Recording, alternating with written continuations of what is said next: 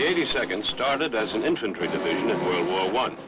Sergeant Alvin York was with the All-American Division. Also a major named Jonathan Wainwright, destined for greatness as a general in World War II. At war's end, the All-American Division was demobilized. It came alive again in 1942 when it was reactivated as an infantry division under General Omar Bradley. When General Matthew Ridgway took command later that year, the 82nd became the Army's first airborne division. From the start, airborne training was rugged. They ran and ran some more. They jumped and climbed and crawled.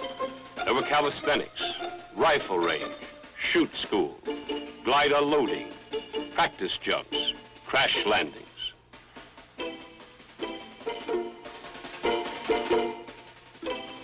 Training was continuous from Fort Benning, Georgia to the sands of North Africa. The men of the 82nd were learning what it meant to be really combat ready. And ready they were when the first mission was announced in July 1943. Blowing up clouds of desert dust, they took off from North Africa and headed out over the blue ocean. Ahead was their first combat jump.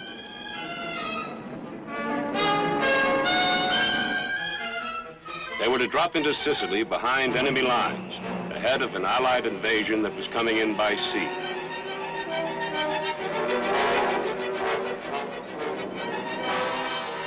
The men of the 82nd advanced 150 miles in 6 days. The German and Italian defenders were routed, but not without hard fighting. The Sicilian campaign was the first combat proof that American airborne doctrine was valid. And the fighting quality of its paratroopers was made dramatically clear.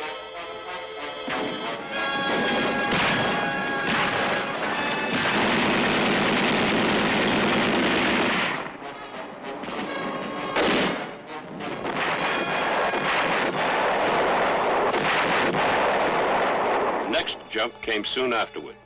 The Allies had landed at Salerno on the Italian mainland, but the bridgehead was in trouble, so the 82nd went in. The Germans, some of Hitler's best troops, fought savagely with everything they had.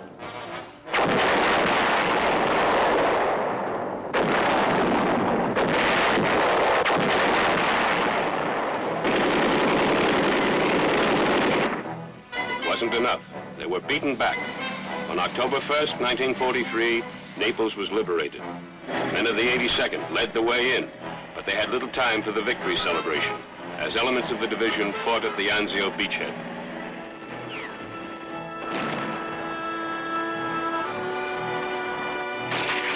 They pursued the Germans into the Apennine Mountains.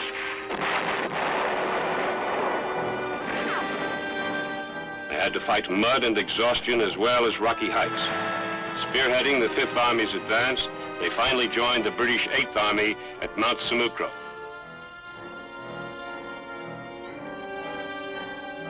Then the 82nd was relieved and sent to England. This was their first real breathing spell since Sicily. No one really believed it would last for long, but it was nice while it lasted. Replacements began pouring in, and intensive training was resumed.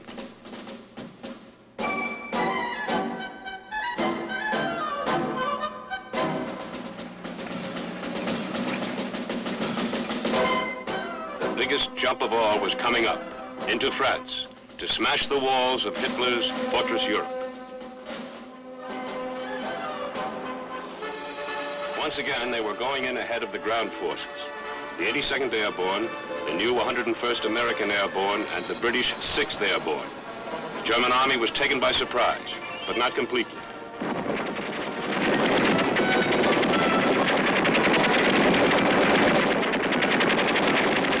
The U.S. 82nd Airborne Division will land to the immediate west of the 101st for the purpose of preventing the movement of enemy reserves to the east and north. The Festung Europa, walled in by the formidable defense in depth of the Atlantic Wall.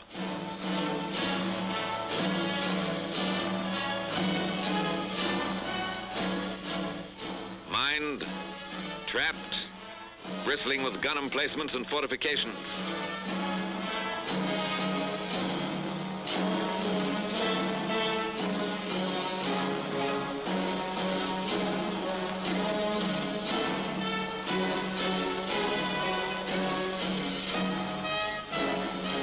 An impregnable barrier, said the Nazis.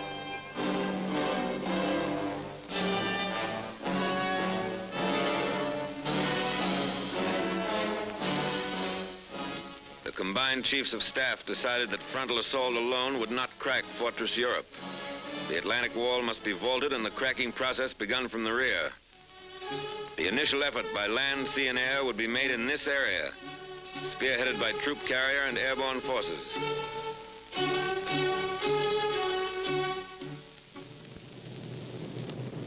But before the D-Day, there must be a number of lesser D-Days. The first large-scale airborne operation was performed in conjunction with the assault on Sicily, 10 July 1943. Taking off from fields in Africa for dropping zones in Sicily, troop carrier units transported by glider and aircraft, units of the 1st British and the U.S. 82nd Airborne Divisions. Almost a year before this operation, a troop carrier group transported a parachute infantry battalion from England to start the invasion of North Africa. But the invasion of Sicily was the first real test for troop carrier units, which had trained in maneuvers in Texas, the Carolinas, and England.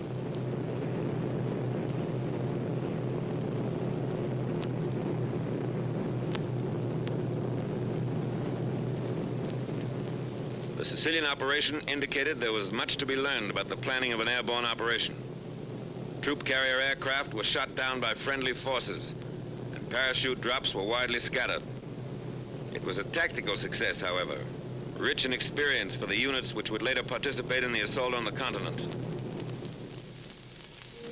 The lesson was driven home that more navigation aids were badly needed, that gliders must be landed at slow speeds, that some type of air brake was necessary to decrease the rate of descent of gliders going into small fields, that protection for the nose of the glider in rough landings should be provided, not only to protect the pilot, but to facilitate unloading. A technique had to be worked out for gliders landing on water.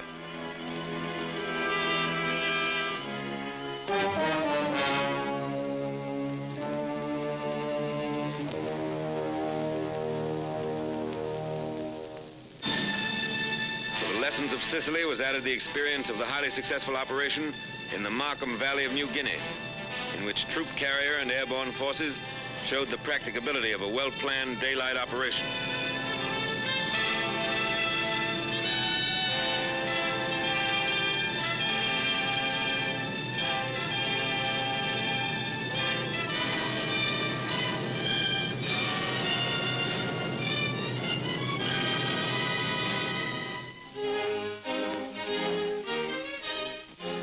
Back in the United States, many lessons learned from the operations in Sicily, Markham Valley, and Salerno were made a part of training and maneuvers. The Griswold nose was developed to protect the glider in rough landings. The parachute arrestor was adopted to permit landing the glider in restricted areas.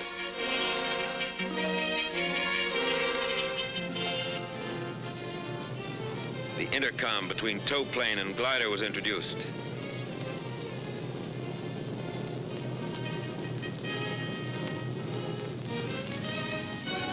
Blitz landings were out. Glider pilots were taught a slow, constant rate of descent, with a slow landing to a precise spot on the ground.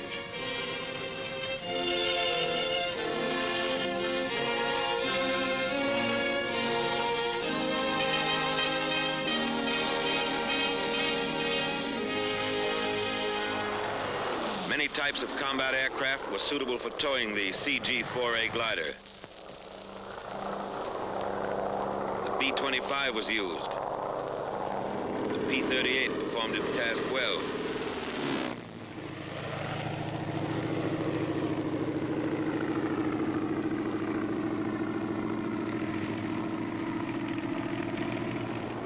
And even the PBY became a tow plane.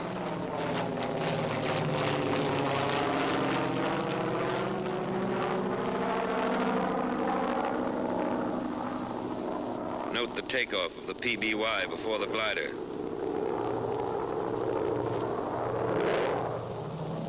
Here's a B-17 in dual tow.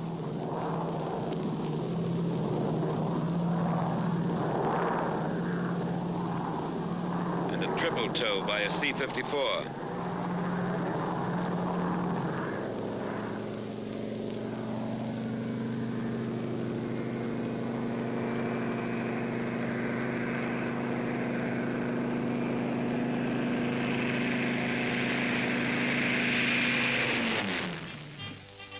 Airborne aviation engineers trained in anticipation of their probable use for building landing strips and rebuilding bombed aerodromes in France.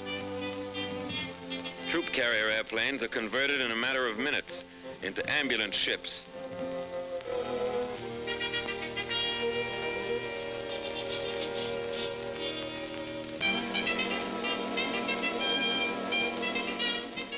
And from lessons learned overseas grew the doctrine expressed in War Department Circular 113, employment of airborne and troop carrier forces. Doctrine was put into practice, and Circular 113 became the blueprint for all future airborne operations. Airborne and troop carrier units are theater of operation forces. Their employment must be an integral part of the basic plan made by the agency directing all land, sea, and air forces in the operation. The coordinating directive must be issued in time to allow realistic preparation and training by troop carrier and airborne units for the specific operation. Airborne troops must be employed in mass, and the bulk of the force landed in as small an area as possible. The use of highly trained Pathfinder teams dropped in advance to mark dropping zones and glider landing zones is essential. Procedures must be prescribed which will ensure that troop carrier aircraft on course at proper altitudes and on correct time schedules are not fired upon by friendly forces.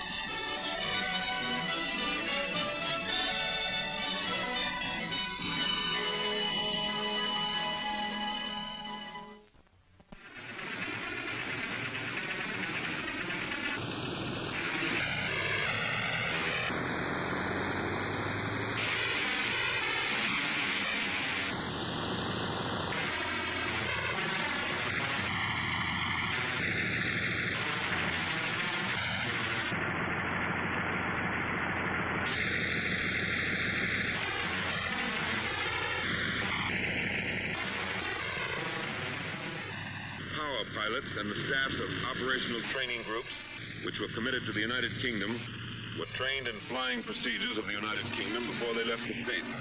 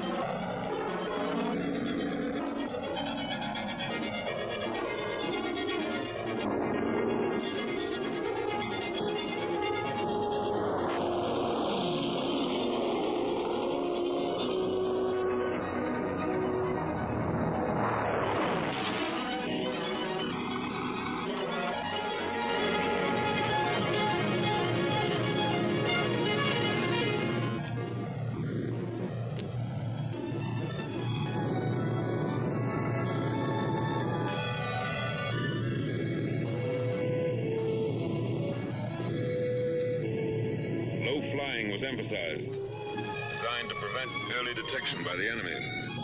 Air crews had to fly through a corridor of flak, pinpointed by searchlights. Every aspect of operations in the United Kingdom, flying control, air-sea rescue, supply, British navigation, weather, all phases of theater training were covered before the units departed overseas.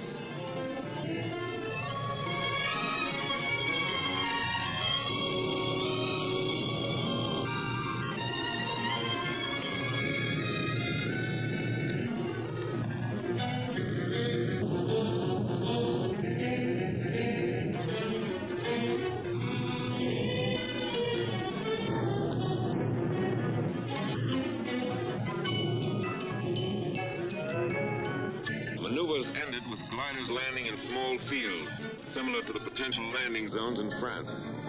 Live loads are in the gliders.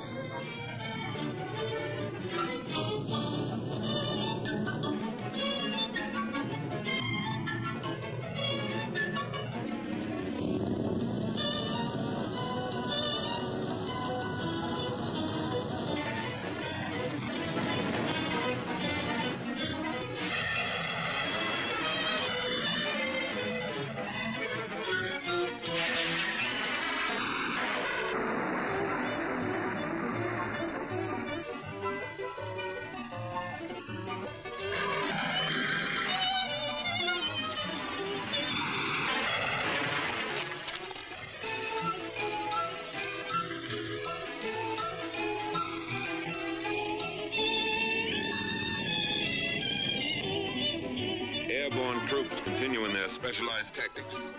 Glider pilots are trained to stay in action with them until evacuated.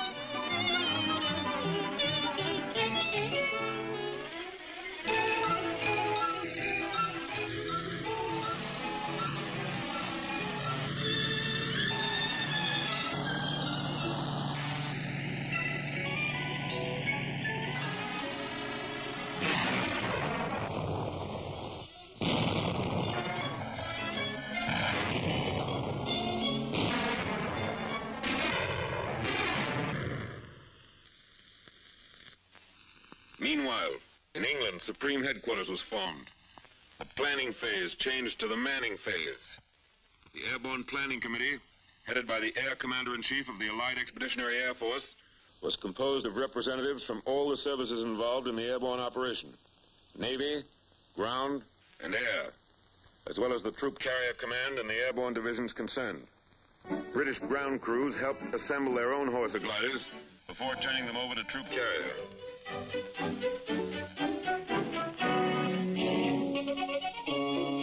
This British Horsa now belongs to the 9th Troop Carrier Command.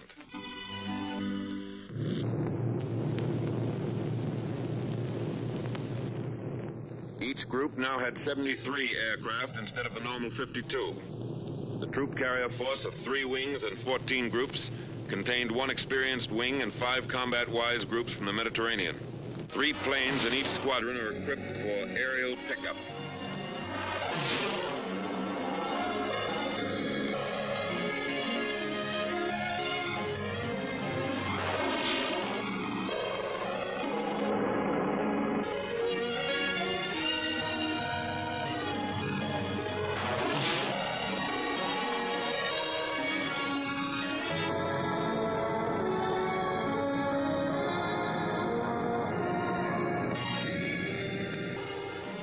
Coordination between ground and air is necessary for accuracy and delivery of resupply containers.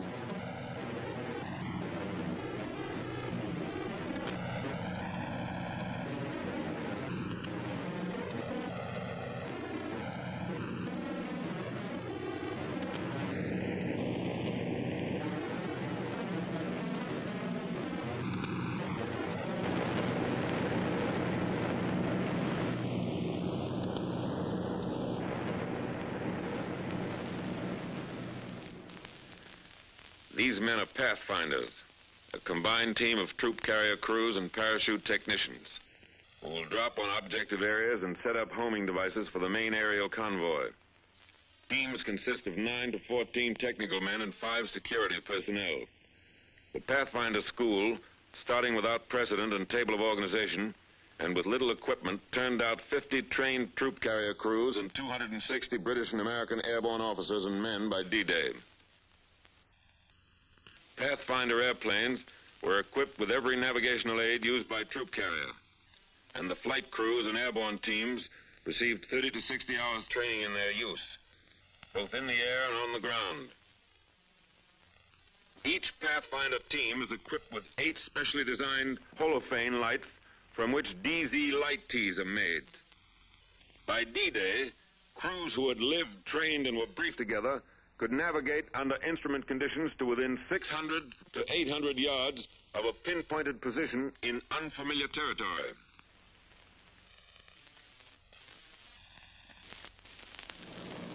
From March through May, 35 lower echelon and 3 full-scale command exercises were held, culminating in a full-dress rehearsal for the operation against the continent. The times, loads, distances, and navigational aids were exactly as would be used in the assault. Landing zones were selected for their similarity to those in Normandy, which intelligence showed were 900 to 1,500 feet long and averaged 500 feet wide. Mosaics showed that the objective areas would hold 1,300 gliders. The Normandy fields were bounded by trees 15 to 75 feet high, along with numerous dense hedges.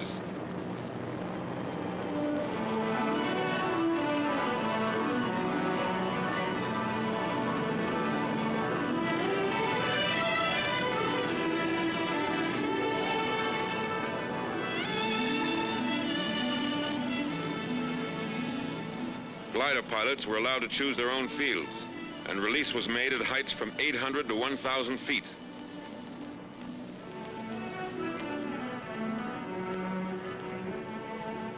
Both ideas were impractical.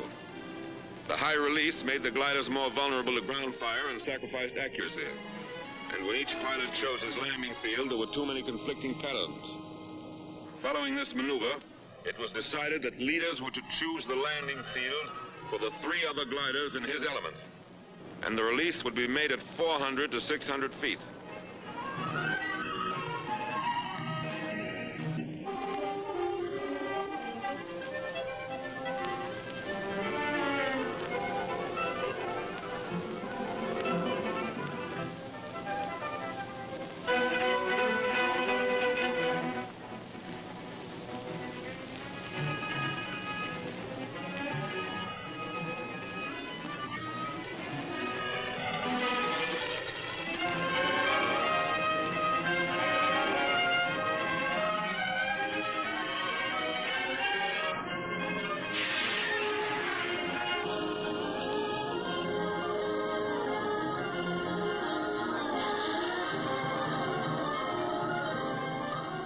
If fields small enough for practical operational training are used, there are certain to be crack-ups.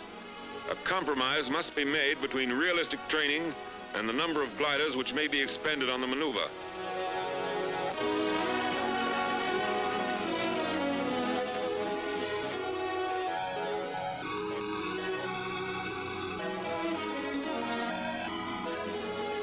One reason the percentage of Horsa crack-ups was to be so much higher in the actual operation was that a sufficient number were not available for extensive practice in full-load landings into small fields.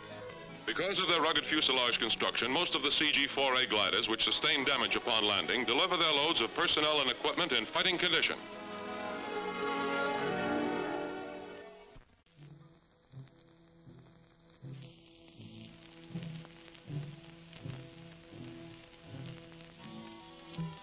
Airborne infantry file into buses for their last land-borne ride until D-Day.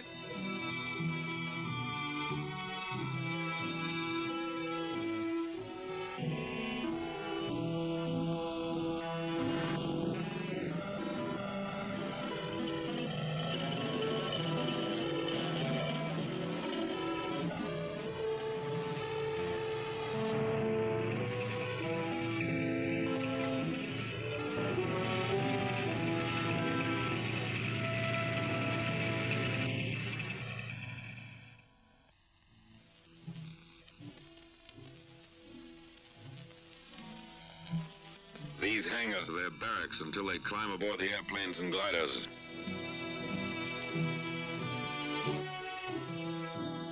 New equipment is issued.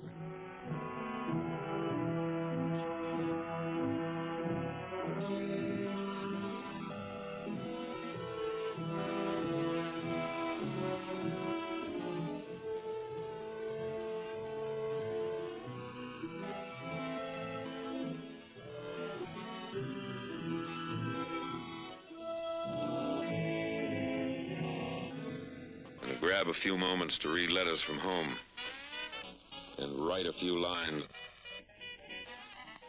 But this is business, and you want to be sure you're in business when the time comes. So you take inventory of your stock and trade and keep everything clean and shining and ready. Overnight, the ships blossomed out in their new war paint. On D-2, invasion markings were applied. Another lesson from Sicily.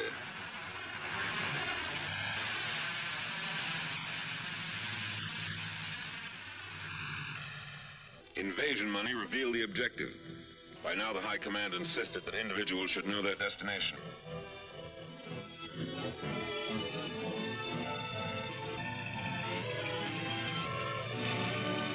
Hours before takeoff time, parapacks were assembled and delivered to the C-47s.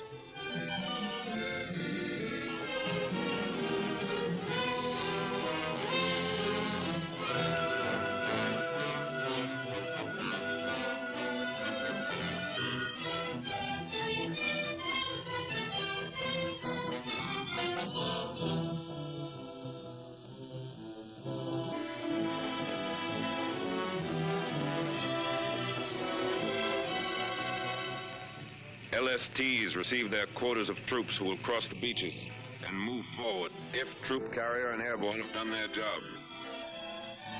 One glider regiment of the 101st was to go in by boat, as were some attached and supporting units of both divisions. The lift, or the required aircraft and gliders, was not available to put them in by air as early as needed. D-Day -1. And time narrows down. Gliders for the first night's operation are assembled for the takeoff. Glider pilots are told to assemble at division headquarters after landing for evacuation to England. An airborne general has a final talk with his men.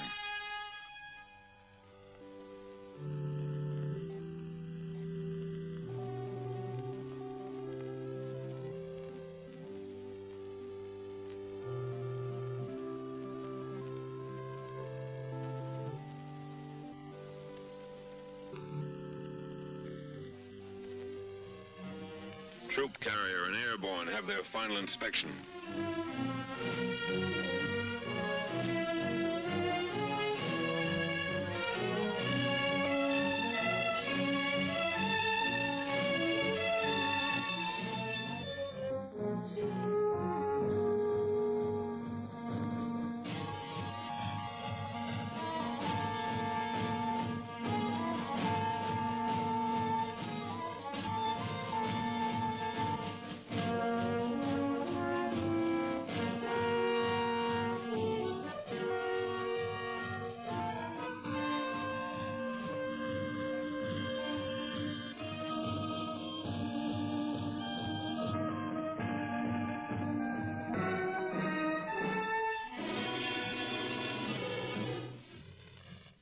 More than a dozen fields, paratroopers march their ships.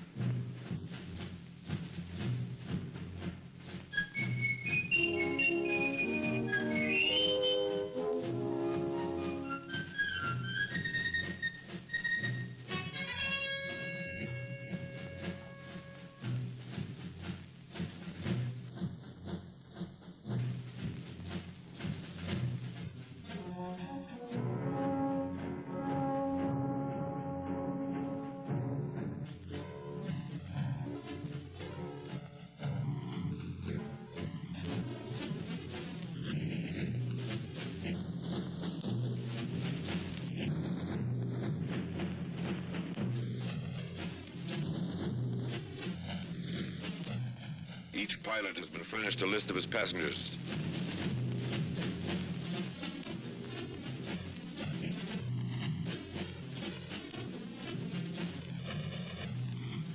Parapacks are checked.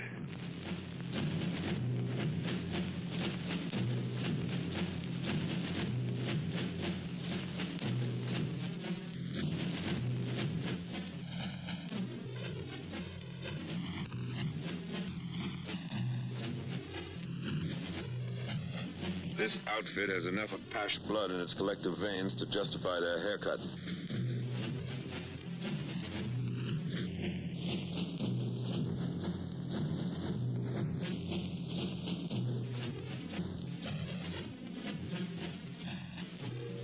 There's a message from the Supreme Commander.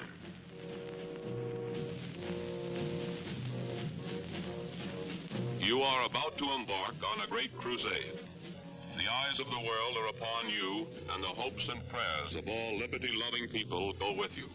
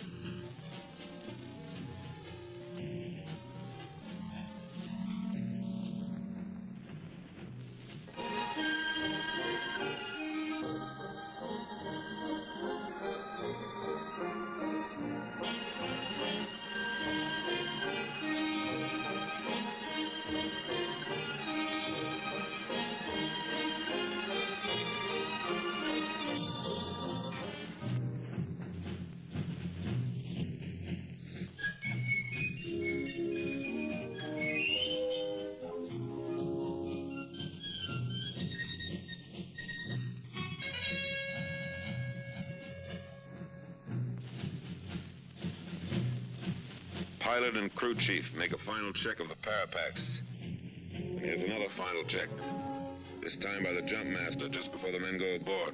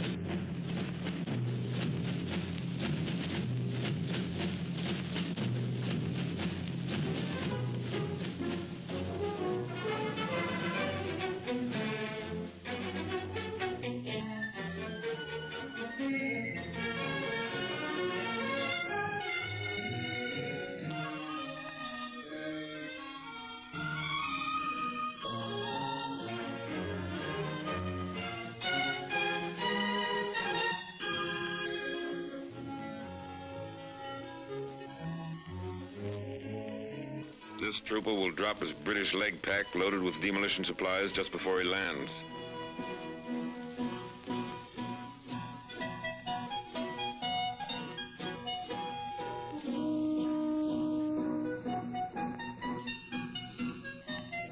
At dusk, Pathfinder teams board the ships that will show the way into enemy territory.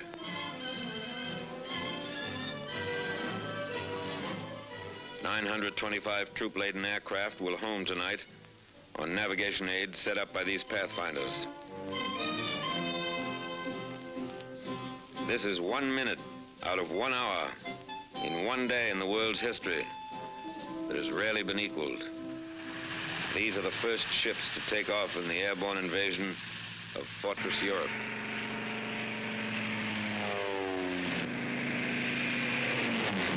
First Pathfinder ship is airborne at 21:54.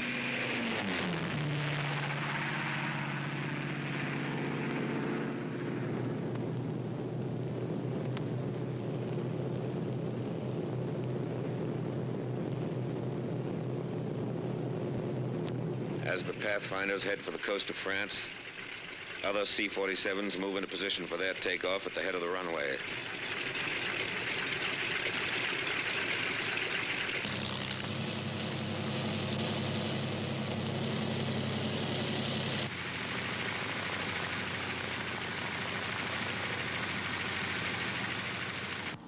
Minutes after the Pathfinders take off, the first serials of C-47s follow on the invasion path.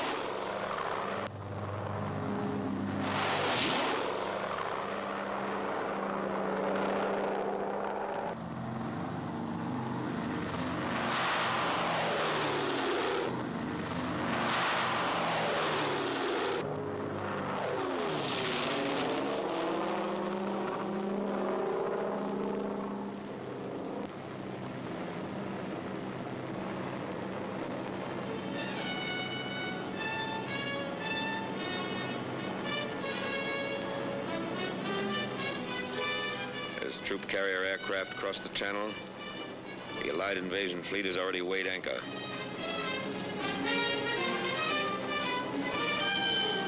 Sealing had been forecast as 3,000 en route, clearing at DZ, but actually is variable, 500 to 1,000.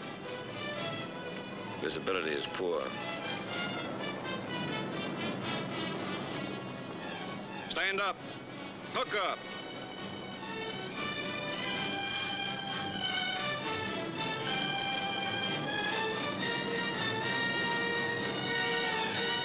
Ready with the red. Show the red. Stand to door. Ready with the green. Show the green. Go.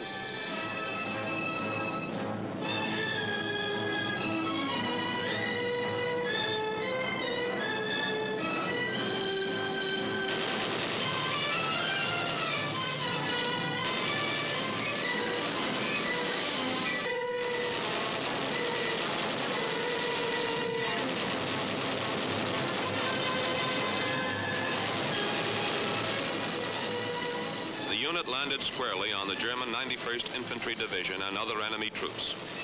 These enemy units were on maneuvers and were already occupying their assigned defensive positions. Surprise was gained only by the leading parachute unit, and subsequent serials found themselves under practically continuous ground and anti-aircraft fire while crossing the peninsula and upon landing. 821 airplane loads, 13,000 paratroops were delivered into DZs in less than 2 hours.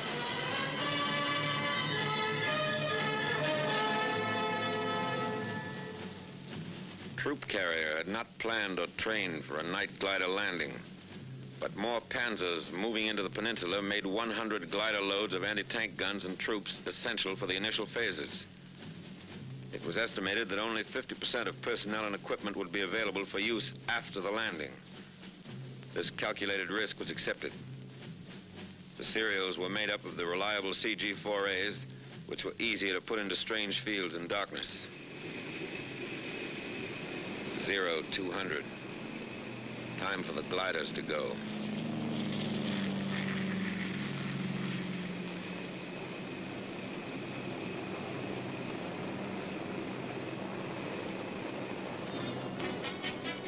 All right, glider, approaching LZ. Roger. Okay, cut loose. Roger. So long.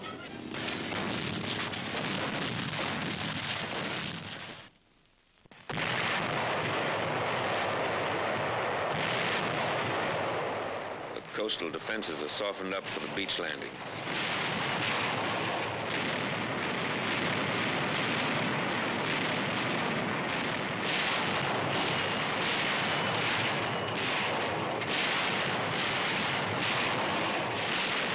Daybreak. The naval bombardment continues.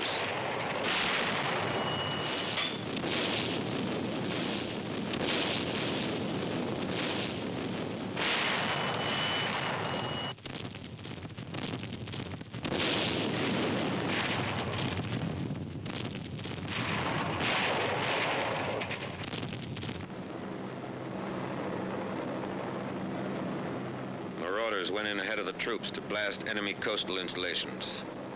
Priority number 1, air supremacy, had been obtained a long time before D-Day. The 8th and 9th Air Forces had accomplished that. Standing offshore, the invasion craft wait as Allied planes blast the coast.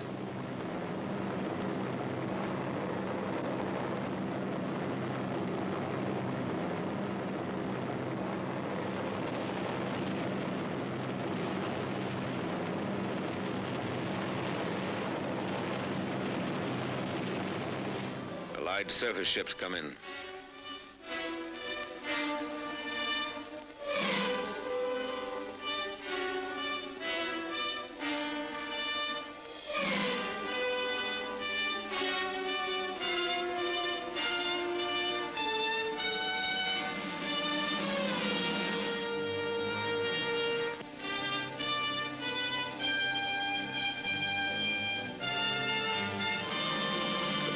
Go on to the next phase, the bombing and crippling of roads, bridges, waterways, railheads, the isolation of a battlefield.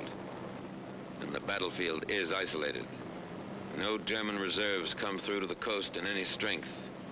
The beachhead holds and grows as the Air Force piles up a record number of sorties.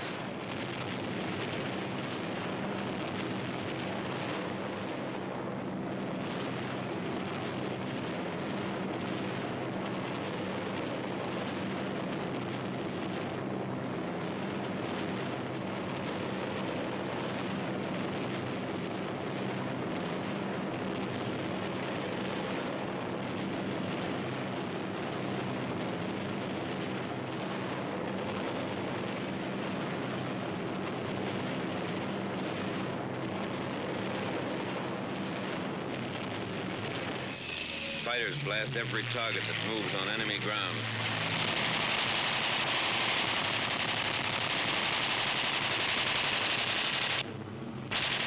Any target of opportunity is legitimate prey.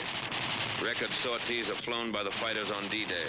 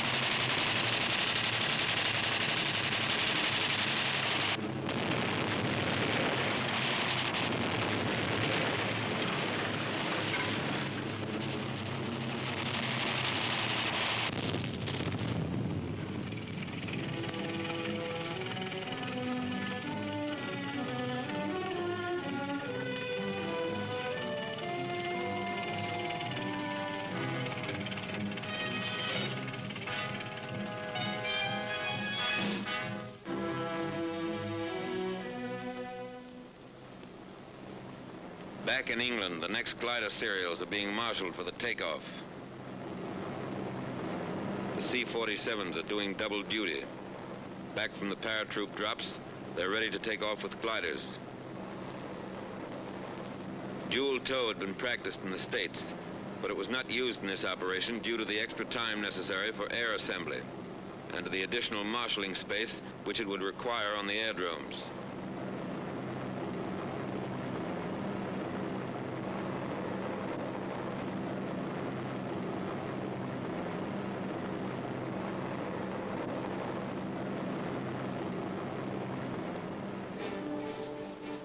Hard-pressed paratroopers who went into action in darkness earlier today are depending on reinforcements and heavier equipment, which will be delivered by these glider serials.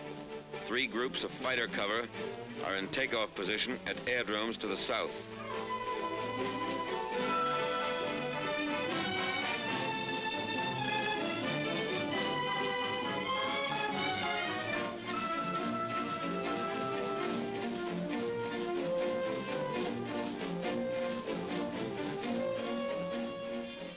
A coordinated British effort was made simultaneously by the British 6th Airborne Division, transported by RAF 38 Group on objectives around Caen. Particularly interesting was the delivery of 8.5-ton tanks of a Recce regiment in 30 huge Hamilcar gliders. 29 of the 30 tanks were in action within 10 minutes after they were landed.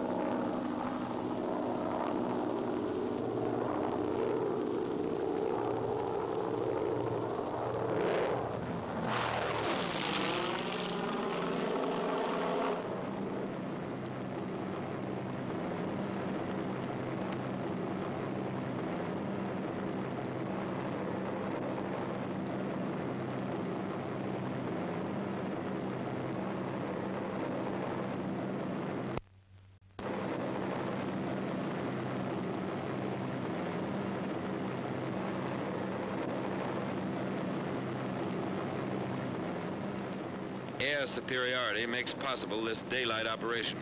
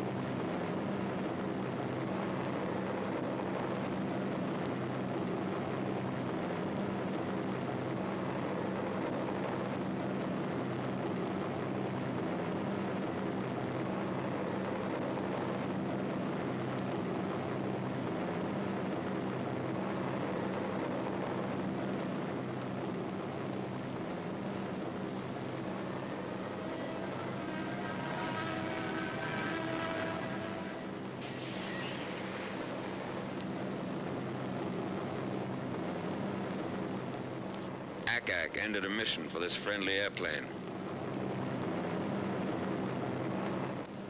Two-way traffic, and it's congested.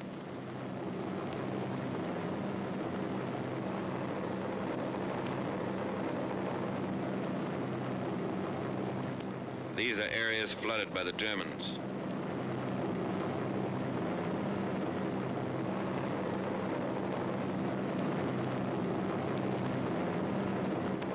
Parachutes and gliders from the previous serials.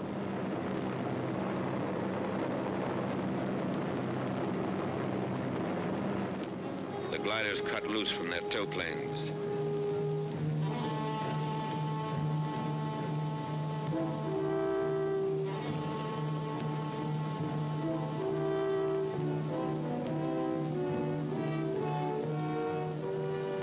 We have fighter cover all the way to the landing zone.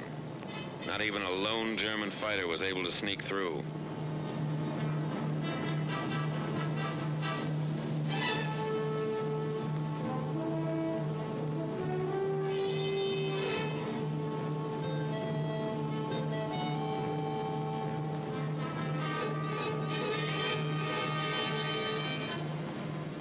of the gliders makes a landing in the flooded area.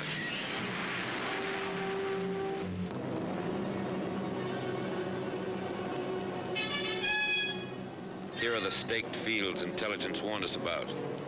The traps consisted of poles 12 to 15 feet long.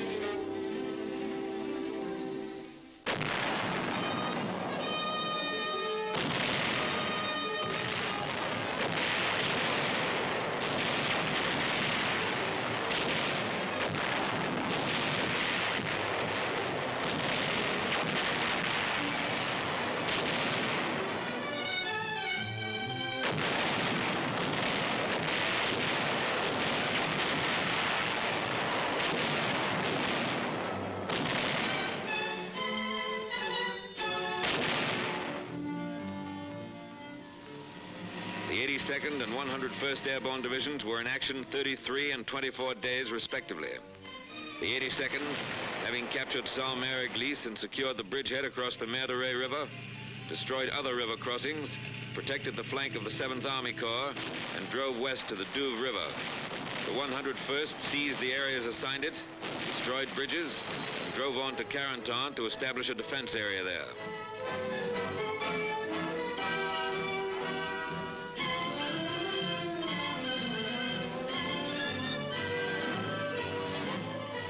Troop carrier, the commanding general of the 82nd Airborne Division sent this commendation. Under most difficult conditions, including landing under fire in enemy-occupied terrain, glider pilots did a splendid job. On the ground, they rendered most willing and effective service, providing local protection for the division command post during the most critical period when the division was under heavy attack from 3 sides.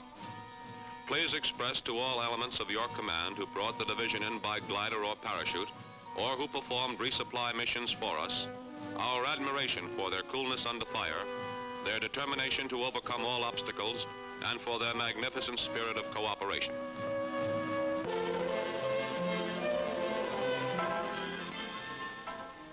This is part of the price paid for 6 and 7, June 1944.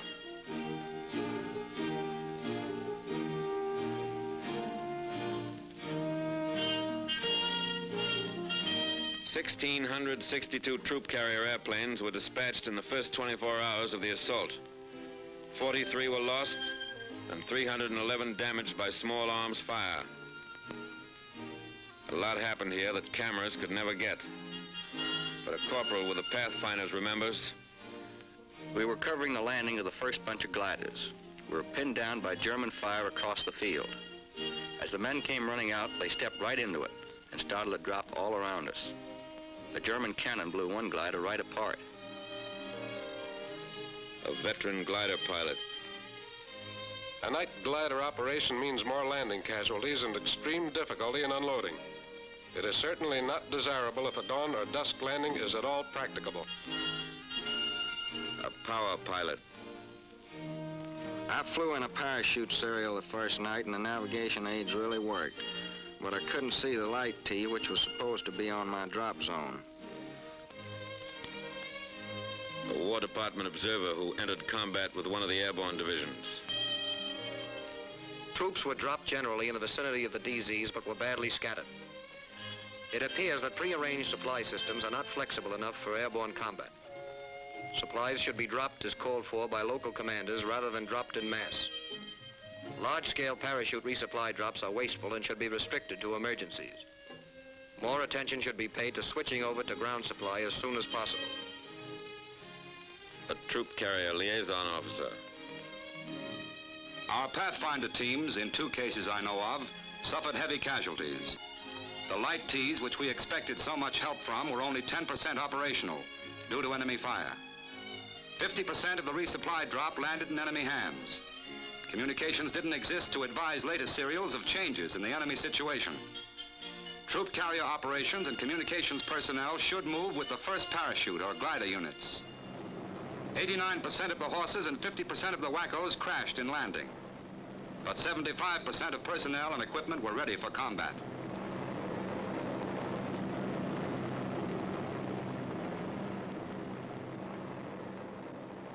A key point in the Nazi defenses and the first town to be liberated in France. It was a slow process. They had to bleed for every town, field, and hedgerow. The 82nd fought for 33 days without relief or reinforcements. The enemy wished they hadn't.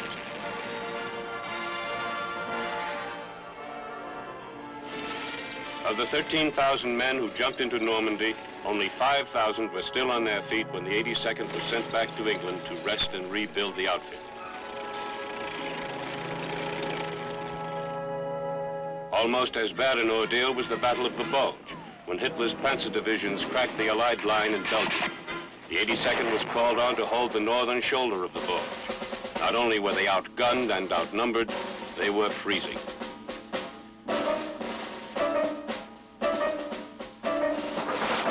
Like their fellow paratroopers of the 101st at Bastogne, the men of the 82nd threw back one desperate attack after another.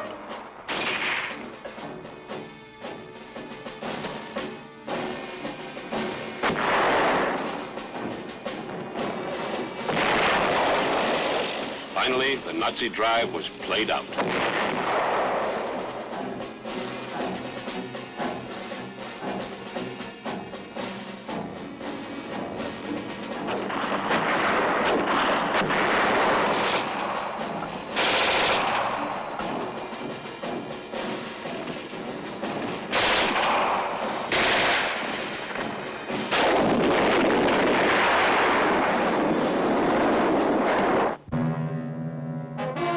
Airborne soldiers stayed on the ground now to race across Germany, scooping up a fantastic number of prisoners, including the entire 21st German Army, 145,000 men.